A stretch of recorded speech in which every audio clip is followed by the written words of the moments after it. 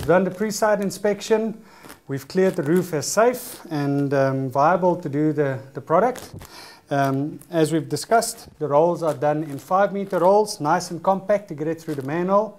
And the rolls are also pre-slit in 800 and 400 to fit nicely in between the roof rafters. So I think now the fun begins. Let's go up on the roof and start installing. The ideal obviously is in summer periods to try and do the installation before 10, 11 o'clock in the morning because of just the excessive heat in the roof where you can get temperatures up to 65 degrees.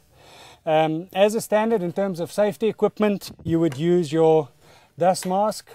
The material itself is not hazardous at all. It's the same soft material as what you find in your bedding, the polyester fiber. It's no irritant to smell and to breathing. But the mask is more for the dust that's in the roof itself.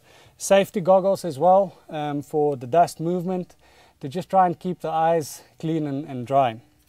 We have gone and done our pre-inspection, lights, water pipe, electrical wiring, and once that part is done, then we start with the installation, which is actually nice and simple. This training DVD is in respect to fitting on existing insulation. Now many times you find that after 4 or 5 years, the product becomes so saturated with dust and from moisture in the air that it actually starts collapsing and has very little thermal value. So although there's insulation in the roof, it doesn't mean much in terms of your thermal efficiency. And that's why we get a lot of customers saying, but they want the superior foil product.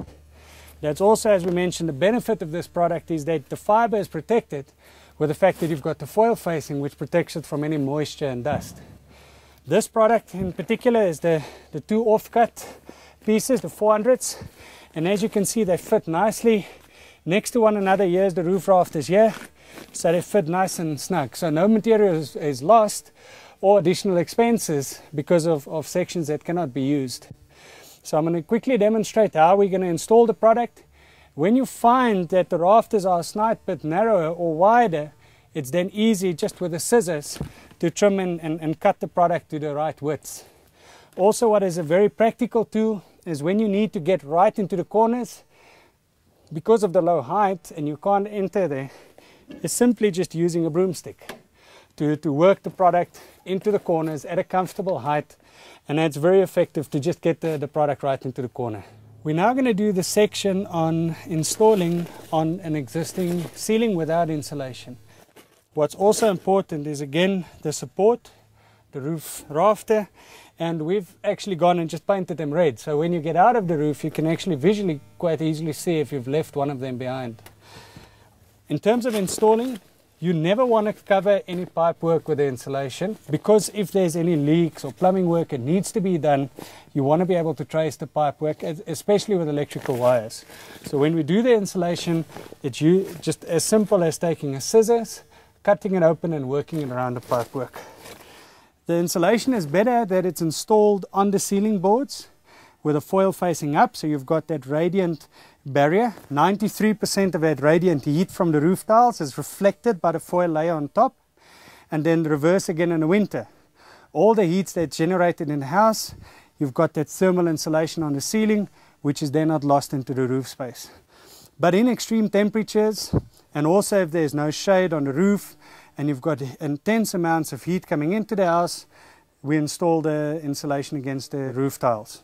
What is important is that we start with the insulation right at the top of the roof, but you can see there's a natural air vent right at the knock of the roof. So we want to start with the material, leaving that little bit of an air gap so that the hottest air can still have the natural air movement where it can channel the air out of the roof at the top. It is done very simply in exactly the same manner as what we do the ceiling insulation, but just by the use of a staple gun and literally positioning the material in between the roof rafters. We're going to take the staple gun and just shoot it on the inside of the roof rafters with a foil. The foil is very strong. It's based with a woven polypropylene, so by simply stapling the foil onto the side of the roof rafter, the material will stay in place for 15 years plus easily. And also with it being an EnviroTough product, it's extremely strong and durable that it won't tear with time. Very useful tip is to open up the roof tiles. Although there's a bit of a risk element associated with that with water leaks, if done properly, it makes the installation so much easier because number one, you're getting rid of just that excessive heat with a bit of ventilation in the roof space. And also the light that comes in from outside, natural sunlight, makes a big difference in terms of seeing where you're moving on a roof rafters. Lift it at the front part and gently slide it back. And again, when we replace it, we just lift it over the front ridge and move it back into position.